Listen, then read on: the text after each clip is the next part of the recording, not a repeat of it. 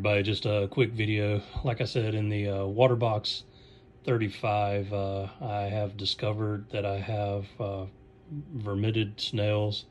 I found one, I guess adult one or larger one, and then I have the little clear tubes popping up in a lot of places around a lot of corals.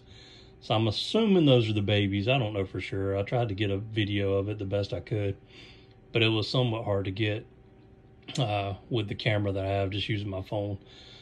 So anyway, what I'm trying is the natural approach that a lot of people have recommended. But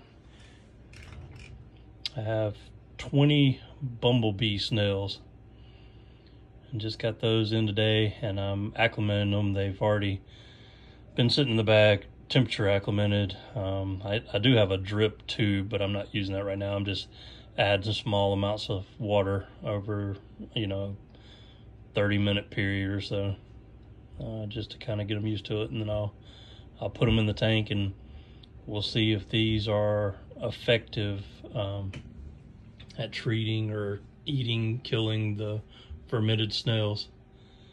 So I will keep you updated and let you know. Let me know if you have any questions about anything. And as always, thanks for watching.